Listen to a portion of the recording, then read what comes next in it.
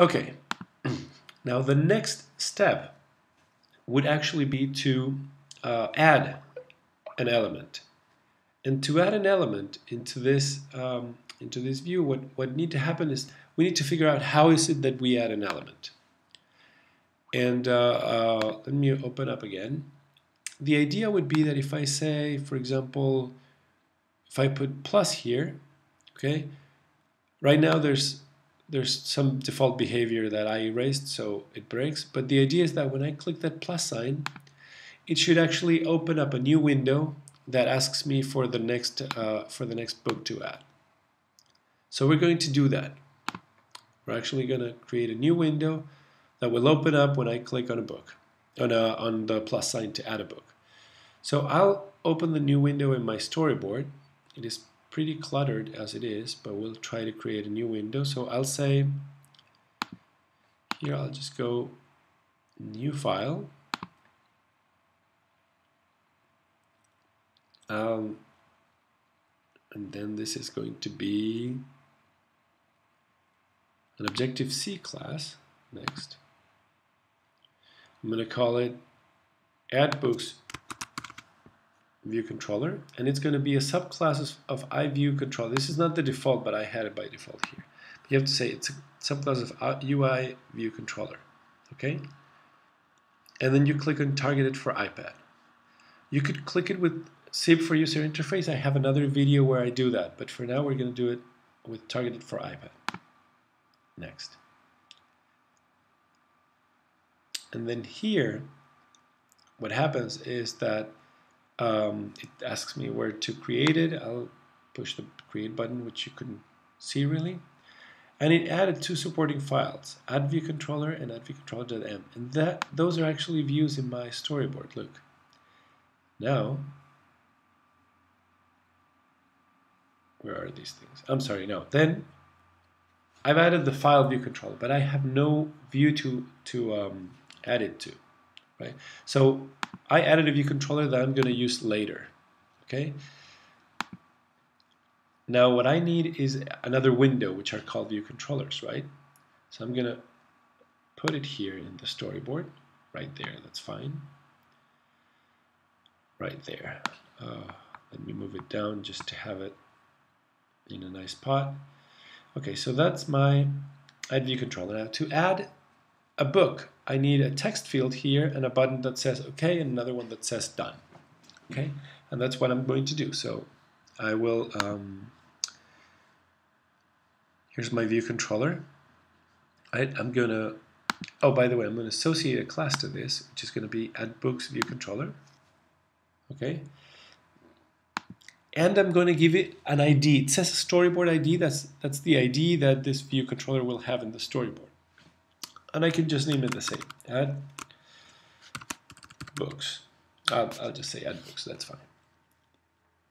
Okay. Now, I have my add books. Nice. It all changed on this side too. Now, what I'm going to do is I'm going to add a few elements here to be able to enter a new name for our book. So I'm going to put a text field here. I can not drop it there, but I'll drop it here, there. There's my text field. Let's see if I can make it bigger. Text field, please. Okay. I'm going to expand it like this. And expand it like this. This is going to look very ugly, okay? Just so you know. But and then I'm going to have two buttons. One here for OK. So I'm going to put done. And the other one is going to say cancel. Cancel. Oops. Cancel. Okay. Now, here's what I'm going to do. I'm going to, at this point, we have a window and associated to its view controller. How do we open that?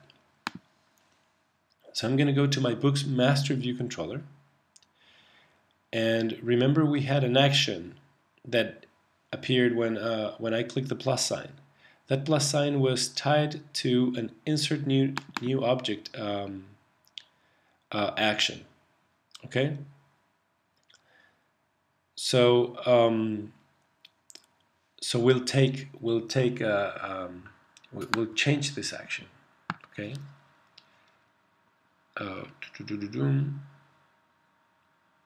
We'll take this action out, and we, instead of inserting directly, we're going to open a window.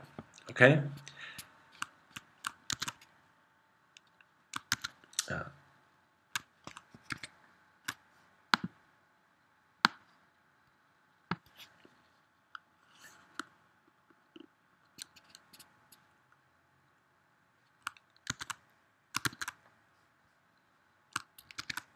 And we're going to open this window like this. We're going to say, we're going to create a new view controller of the type add books, the type of the new window that I want to open. So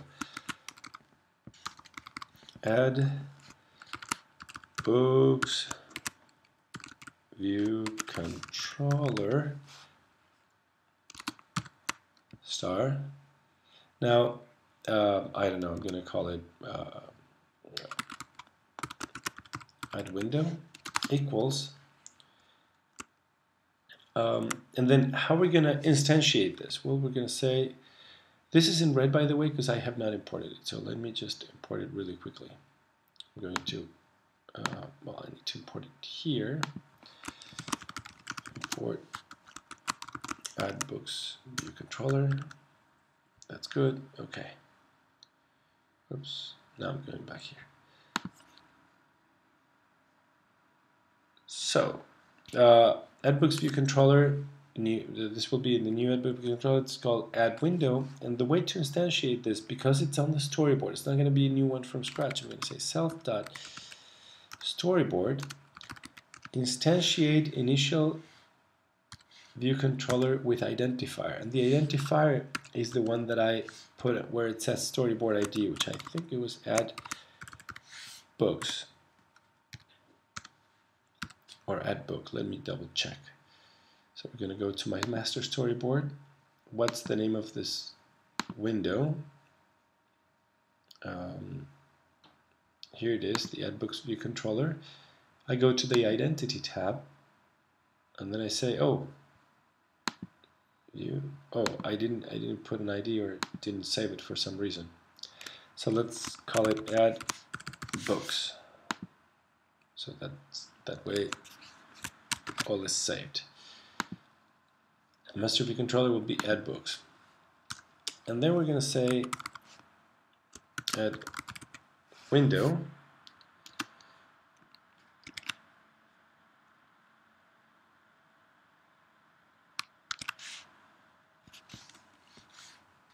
the windows, they all have a delegate, but then I'm going to say self, which is this window, present view controller. Present view controller. What view controller am I going to present? My add window that I just created up here. I'm going to separate this. My add window. Do I want it animated? Yes. Why no? Why not? And then completion. This is a tricky thing. I'm not going to talk about this, but this one is going to be null all caps. Semicolon. Let's try it.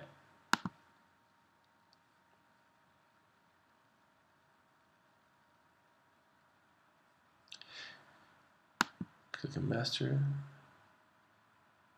Click on Game of Thrones. That changes to Game of Thrones. Now we click master. We have not removed functionality. We click on master. We click this plus sign, and a new window opens up, and it'll allow me to type in here, and then I can click done or cancel. But those buttons are largely non-functional.